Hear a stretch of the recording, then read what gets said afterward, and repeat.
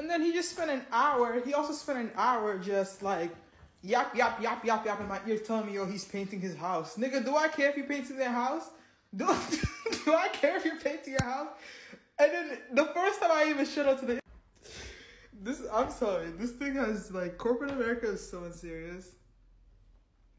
He spent an hour yap in my ear giving me advice to the point where I was telling him, I was like, you know what? I've done everything I could. I literally just graduated and I've already worked for like some of the most iconic brands. I'm not the problem anymore. I told him, I think y'all are the problem now. I told him, I think the corporations are the problem. I'm not the problem anymore. I'm done. And then he was already talking about, oh, it's the market, blah, blah, blah. Like just yap in my ear. And then even yesterday when I showed up, you know, I'm glamorous. I'm a little glamorous. I have my red lipstick on. I look good. He was like, oh my God, I'm sorry I didn't fix my hair. Nigga, please. And then one other guy didn't even show up to the interview. The other guy showed up 30 minutes late. Like, And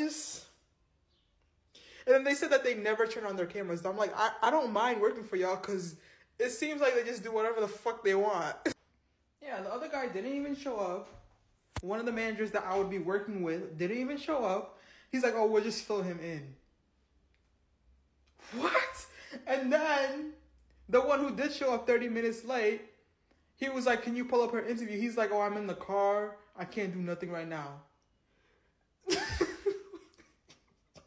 And then he was telling me that like they're not used to interviewing people because people don't usually quit. So they're not used to interviewing people. It's a new role that they opened up. And usually when they meet, they have all they don't turn on their cameras. They always have their cameras off. So this is the first time that they're on camera in a while. Like, I hate corporate America and I'm like so tired of people, but it's like if I have to work, if I have to go to corporate, I want to work for them because all I'm going to be doing is data entry and I don't have to even turn on my cameras during meetings. Sign me the fuck up.